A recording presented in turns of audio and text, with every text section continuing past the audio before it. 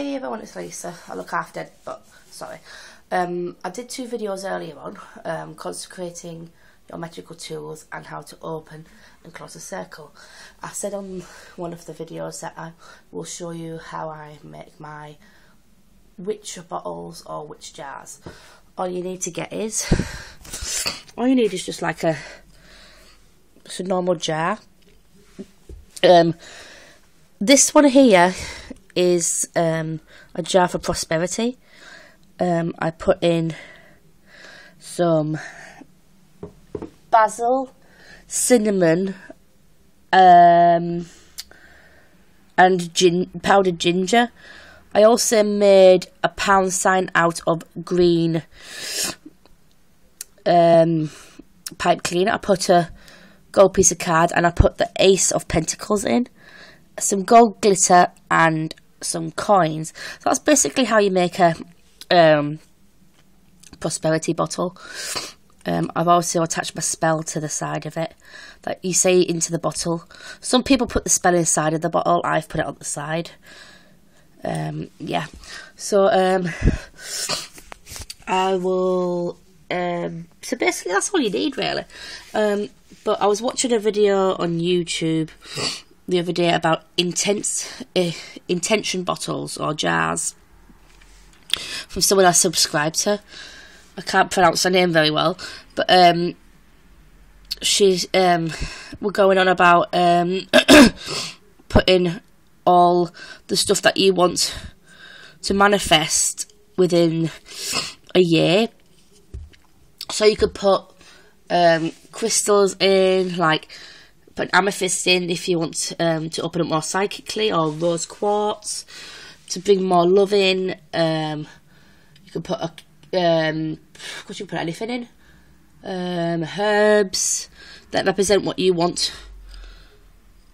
Basil is like for money and prosperity. Protection, you put sage in if you want some more, if you want some protection. Also, you can just basically put in whatever you feel is means. Like, say if you wanted to make a money jar, like a prosperity jar, to bring prosperity your way, what you would do is take your jar or whatever bottle you've got, put in what herbs represent money and prosperity. So I put in basil, cinnamon and ginger. Ginger will empower whatever you put into your jar and make it work faster. Or for prosperity, you could put in some money. If you live in America, put dimes in, or maybe $1.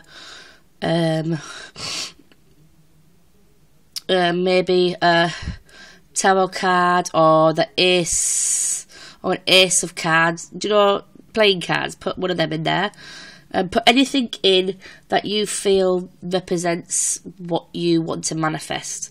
Like, say if you're making a love jar, you'd put probably some rose petals, maybe a rose quartz, maybe a heart, a love heart, anything that you feel represents what you want to manifest. So it's pretty easy how to make them. Also, once you've finished it, you could seal it with hot glue or wax, but wax don't seem to work. So just, or you could tie some rope. I mean, some like string around it. But after you finish putting all your stuff in that you feel is for what you desire to manifest, like love, you put all the things in that you feel represents love. Or if you're doing money, represents money. Like if you want a new job, things in that you represent, that represents wanting a new job. I think you know what I mean, don't you? You can look online at the basic, like magical, like herbs and their meanings, and then you'll know what kind of herbs to put into your jar. So yeah, it's pretty easy to make them. I did actually do a video on how to make this, but then it like kind of like crashed on me, so I'm sorry about that. But once I've got some more ingredients and stuff, I will properly make one and show you. But this is just a basic video about telling you how to make them and what to put into them, not me showing you. So basically, you know what to do. This is my prosperity jar. It's a big prosperity. Like I said, I've put herbs and glitter, but next time I'm not going to put glitter in because it's not biodegradable. So when I empty the jar, once I've received what I've asked for, you sprinkle your herbs, the herbs that are in the jar, like on the ground, or in water or something like that. But the glitter's not going to thingy, so oh dear. So yeah, you can get pipe cleaner and do signs with that.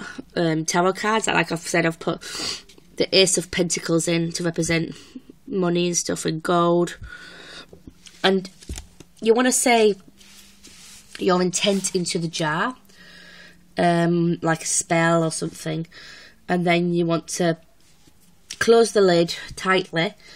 You can write it on a piece of paper, the spell, and then say it into the jar, and then place the spell inside of the jar, and then shut the jar really tightly, and then tie a tie a string around it. But I've tied my spell to it, and I've put it on the windowsill so the moon can go and shine in it, and the sun.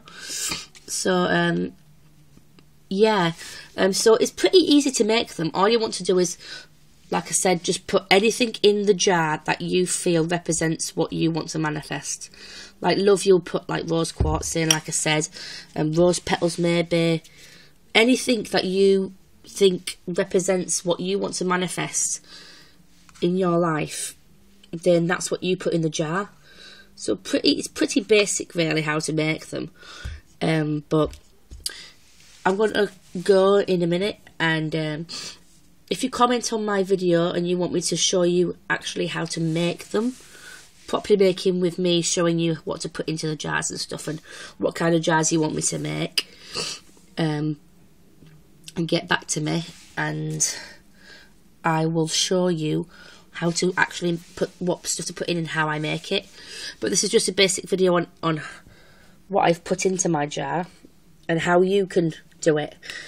But get back to me and tell me what kind of jars you would like to see me make, and I will show you once I've got the ingredients, that is.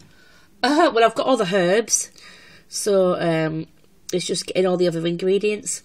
So get back to me, comment on my video and tell me what kind of stuff you want to come and manifest, and then I will help you make it.